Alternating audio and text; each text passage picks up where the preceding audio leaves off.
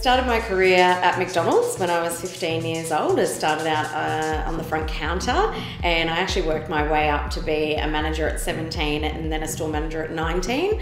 I also won Assistant Manager of the Year for Australia when I was 19 as well, which was pretty great. It was a really great start into learning how to be a manager, how to manage a team, and it was just a fantastic introduction into the world of working. From there, I worked quite a few different roles, mostly in retail, but I also became a makeup artist as well.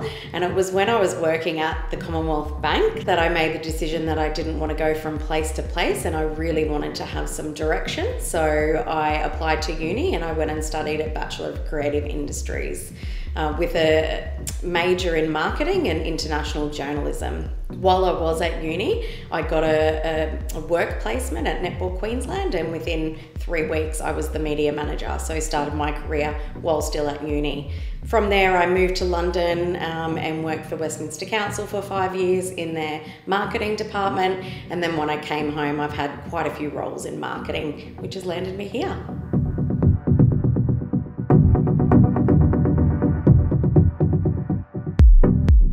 Well, funnily enough, I was doing my own consulting work. I decided that I wanted to work for myself, and I had a few clients when I was approached by Michelle Cox to come and help her with the marketing strategy.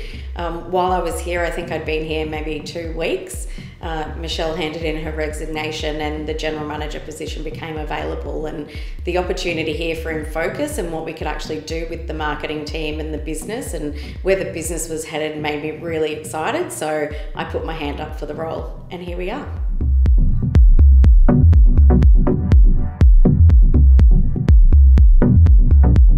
I'm the General Manager of Marketing for Infocus, and a typical day varies from day to day. At the moment we have quite a lot of projects on the go because we're setting a lot of the marketing foundations not only for the Infocus brand but also for alpha fund managers as well. So we're looking at really positioning Infocus to the end customer and making sure that everyone knows that they're the most important piece of the puzzle.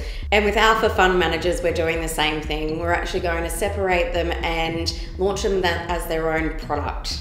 On top of all the project work, there's a lot of day-to-day activity, proofreading, press releases, checking what the team are sending out as EDMs to the network, talking to people in the network, and working with the other senior leaders in the team to achieve their KPIs and business targets as well, because that's a huge part of what the marketing team does. We're a commercially driven team, and we're actually looking about how we can support the other teams achieve their KPIs and drive revenue into the business as well.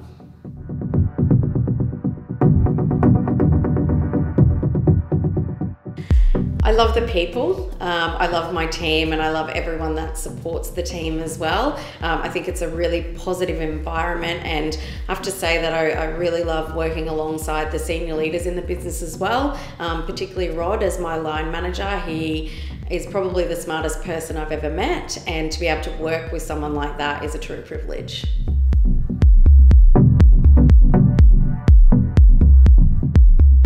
I've only been here 6 months to date, so it's relatively a short amount of time for development. However, I have to say that working with such a diverse and smart group of senior leaders has helped me develop, and Rod helps me every day in developing my skills as well.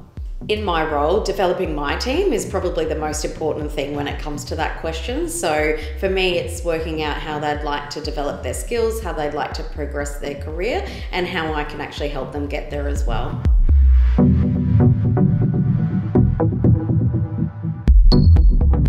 In the next 5 years, ultimately, I'd like to be a CEO, so that's where I'm placing all of my time and effort so that I can develop my skills and actually go down that path.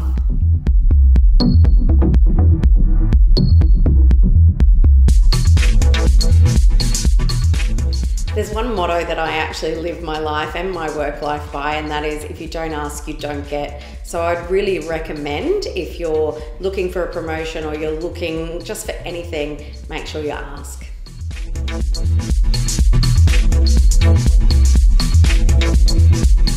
I'm going to nominate Andrew Rocks for announcer. Over to you, Roxy.